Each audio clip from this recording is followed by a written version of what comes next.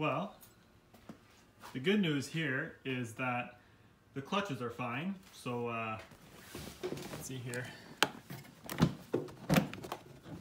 They're all in there. They are fine and good to go.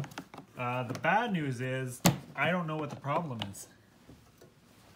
So now I'm going to take the chain case back off, and maybe I'll be able to figure out what's going on in there, because yeah, it's still slipping.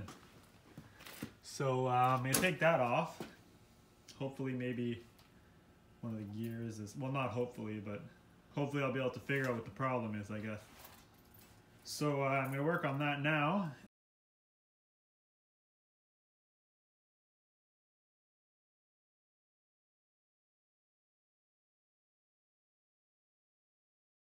So I got the slipper gear off, and here it is.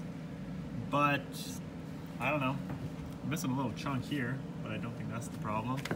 I'm not really sure how to tell if it's good or not.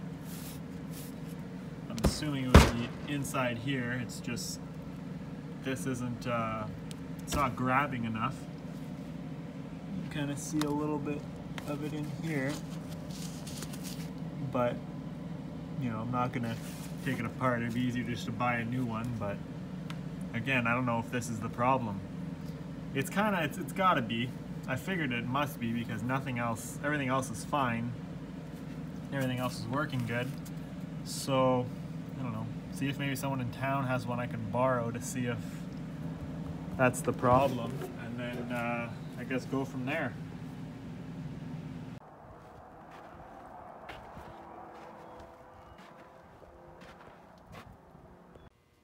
So just got the sled back in the garage. Went to PWR Performance in Timmins here, and he had the gear I needed, so I swapped it out on the trailer in his driveway to see if, well, just to double check that that was the problem, and ran fine. So now it's back. I'm just gonna take a chain case off again and clean it up, because kind of put it on quick, and fill it with oil, and we should be good to go. So should be able to go for a ride tomorrow, hopefully. So where are you going? We're done with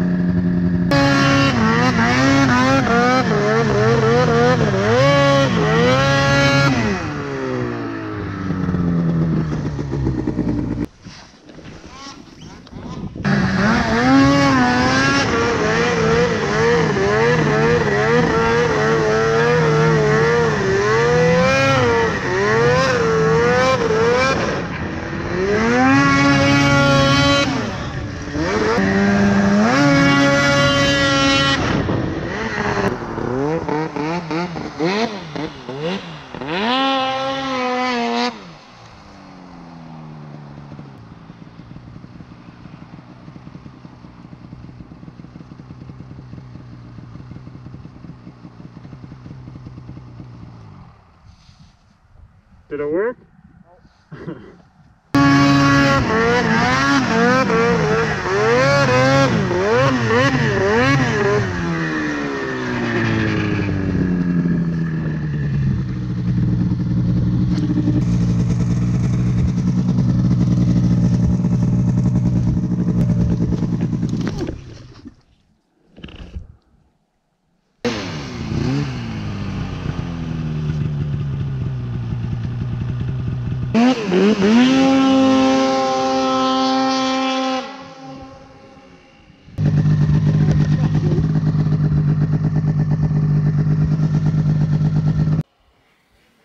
So my sled's running mint.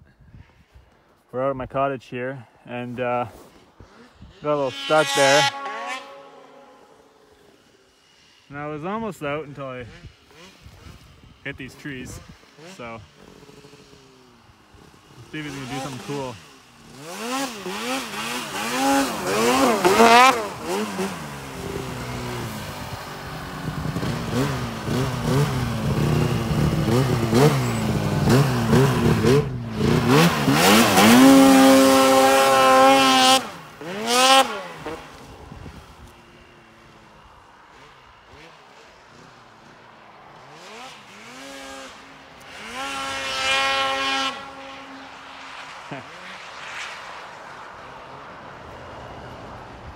Yeah, 800s are cool, I guess.